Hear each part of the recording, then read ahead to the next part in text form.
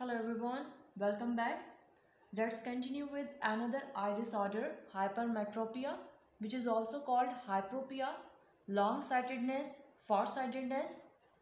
And here is the definition of this hypermetropia. It is a common vision disorder in which you can see distant objects clearly, but the objects nearby may be blurry. Actually, this hypermetropia is a condition of eye where distant objects are seen very clearly, but near objects appear blurred. And this blurred effect is due to incoming light being focused behind instead of on the retina wall due to insufficient accommodation by the lens. This hypermetropia is totally opposite to myopia. In this, the rays get focused behind the retina. But in normal vision, what should be happened? The image should be formed on the retina wall. So what are the causes behind this hypermetropia? The eyeball is too short, maybe the cornea is too flat, and the lens is getting older by the passage of time. This hypermetropia may be caused due to axial, due to the length of eye, curvatural hypermetropia, and due to the change in index, which is called index hypermetropia. In this hypermetropia, the axial length of eyeball is too short. In normal condition, the axial length of eye should be 24 mm.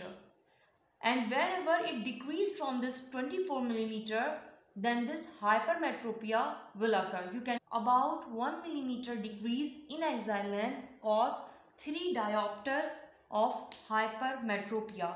Means whenever the axial length of eye decreased by 1 mm,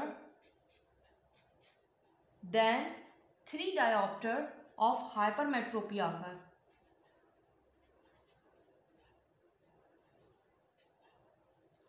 And the next is curvature, curvatural hypermetropia. The of cornea is comparatively flat in this condition. Normally, the corneal curve should be like this.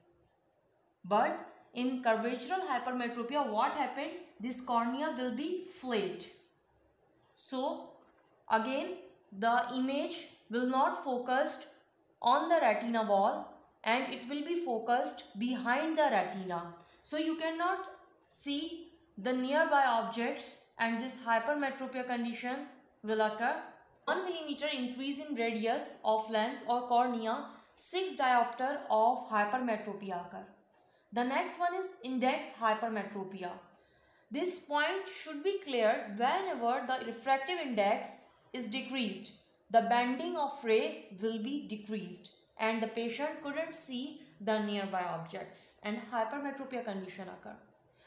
These all conditions, this hypermetropia condition or farsightedness can be corrected by the use of convex lens. This convex lens captures the light rays and it will focus the light rays on the retinal wall. So this is all about the hypermetropia. I hope you understand this lecture. Don't forget to subscribe my channel, learn science with me. Like this video, share it with your friends. Thank you.